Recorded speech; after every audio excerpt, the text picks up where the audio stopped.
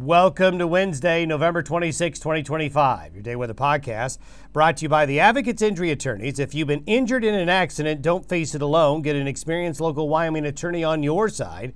Free consultations at wyomingadvocates.com or call 307-800-1952. You deserve an advocate. Well, we can finally say, I think with a little bit better confidence, that winter is finally getting going, finally cranking up, at least in the western United States. Certainly over the last 24 hours, you saw a lot of winter in the Dakotas and the upper Midwest, and that's one part of the country that's going to get targeted again. But the western United States is finally going to start to see some colder weather. Now, moist northwest winds aloft will produce some mountain snow. Northwestern Wyoming will see some snow.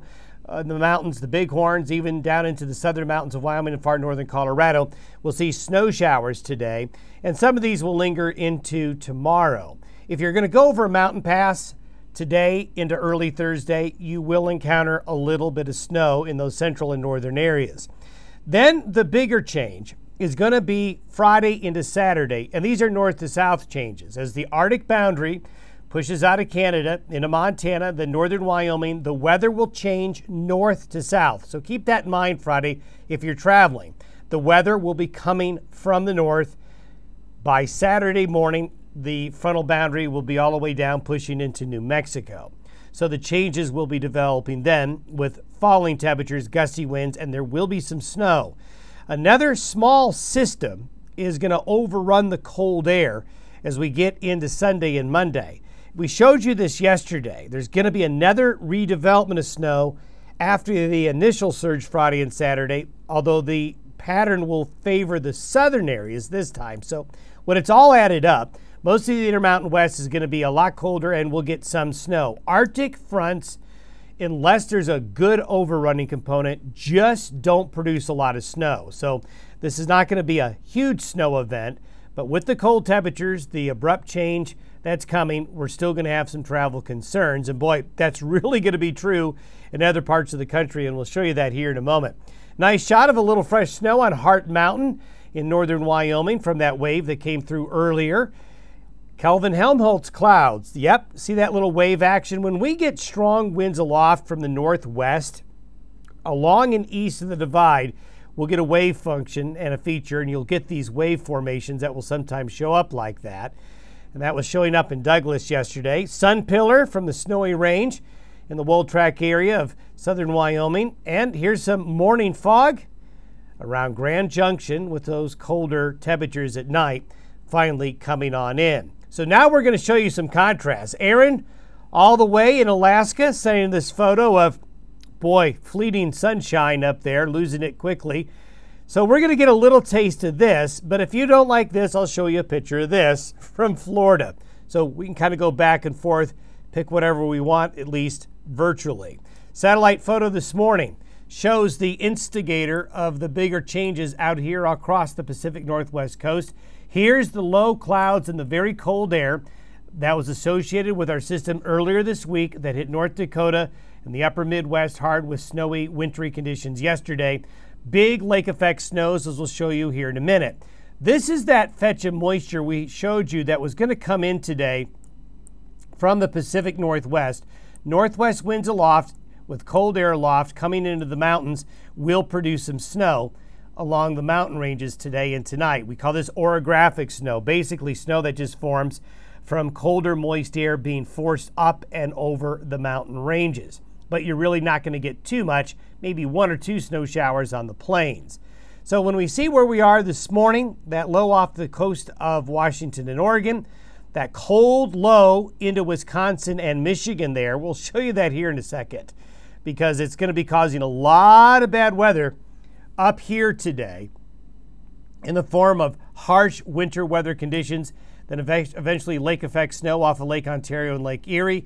We have winter weather advisories here for the Pacific Northwest for that strong northwest winds aloft going on. But you can see the center of the country here for today. We don't have many advisories in effect, but this cold Arctic core coming over the Great Lakes is just going to explode the snow. Look at portions of southern Canada, the UP of Michigan. These snowfall totals of 1 to 2 feet or more, I think, are certainly a real possibility. Then you can just see the classic lake effect. So this is going to be happening today, tonight, tomorrow.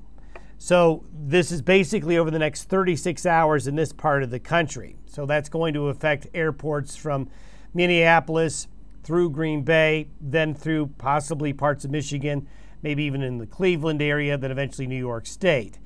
That's where that system's going to be. Here's that northwest flow that's coming on in, and that northwest flow is going to be producing the mountain snow showers up in the mountains of northwestern Wyoming, western Montana, the Beartooths, the Bighorns, maybe even a little bit of snow shower activity here. It does show a couple of snow showers coming off the mountains as well. So kind of watch this. This isn't going to amount to much, but don't be surprised if later today, tonight, and Thursday morning, a couple of snow showers come off the mountains there and out into the plains. Again, the rest of the West, over the next 48 hours, nothing happening.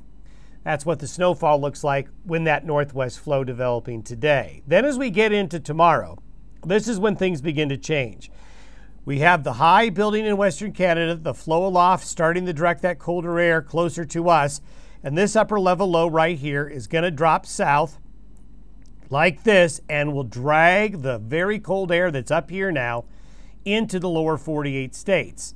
So this is Friday, and this is by Sunday morning. Couple of things to note. Doesn't look like much, but there's a little wave right here. That's going to be the Sunday feature. But as the cold air comes in Friday night, and Saturday, this is how the weather will evolve. So this is what I was talking about at the beginning. The weather changes north to south. So I'm going to step through 6-hour increments so you can kind of get the timing of the weather system coming in. So this is overnight Thursday, basically Thursday sundown to about midnight Thursday. So you can see the front is right along the Montana-Canadian border. By Friday morning, the snow expands across Montana, getting further south, closer to the Wyoming border. By around noon Friday, we're probably going to be snowing on the Montana-Wyoming border, widespread light to moderate snows into Montana. And then once we hit Friday afternoon, that's when the front really starts to accelerate. So your travel opportunity for Friday is going to be early. In Montana, you're just going to have to be dealing with it. But if traveling across Wyoming, you're going to want to get an early start Friday, because by Friday afternoon, the front is pushing south rapidly, and then overnight Friday into Saturday morning. Again, this is not a big snow event, but you're going to see a huge drop in temperature quickly, and that's going to cause the roads to become icy. Even if it's not a lot of snow, this is where the bridges and the exit ramps get to be a problem when you're driving quickly, and all of a sudden you hit an icy bridge. And then by Saturday morning, and then by noon Saturday, most of the snow's done, but the Arctic air pours in behind it. So this is the snow potential through Saturday, about midday Saturday. So you can see Montana's going to get the most of it, down into the Dakotas as well. And just enough snow, not a lot, but enough to be a problem for traveling through Saturday morning into the mountains of Colorado. Then temperatures will be sharply colder. These are temperatures by midday Saturday, and by Sunday afternoon, you can see the cold overspreading the area. The deepest cold will be in Montana over into the Dakotas, but you can see the blue gets west of the Continental Divide as well. Then I talked about another little opportunity for snow, and that's going to come with this wave right here during the day Sunday. We talked about overrunning. It's not very big, but it does look like some moist air over the Arctic air, which is funneling into the nation right here. This will produce a little bit of snow in the southern areas right here. So this is for Sunday through Monday evening.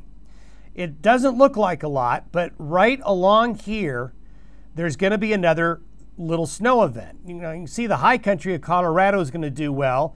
Finally going to get some decent snow in the Wasatch to help out the ski areas, both in Utah and in Colorado.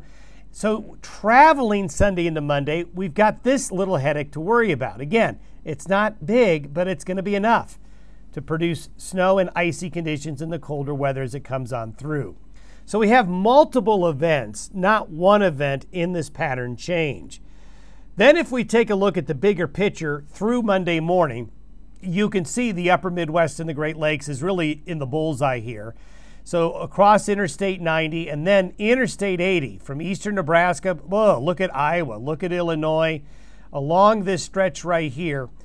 If you have any flights that connect through Chicago this weekend, I apologize, because by as early as Saturday, the snow's going to break out in this area right here. So you can see that a lot of the major airports to the south and east, there is going to be rain down here and some thunderstorms. So it's not to say that there won't be travel headaches down here through airports, but certainly take a look at Chicago. This is the snow potential this weekend from Iowa through Wisconsin into southern Michigan, northern Iowa, getting into northern Indiana, and parts of Ohio will be affected by this as well. Then next week, this map looks just like the map I showed you, but this is actually for Wednesday. So the Arctic reloads, we have another push of colder air, and we have another push of Pacific moisture. So another opportunity Tuesday night, and Wednesday for a similar event of similar magnitude will come in. So there'll be another one queued up next week to come on in. We will be updating our regional travel forecast today. I'll also have a podcast update for you tomorrow, and we'll update the travel forecast again for you Thursday and Friday as well. Have yourself a good Wednesday. We'll talk to you on Thanksgiving.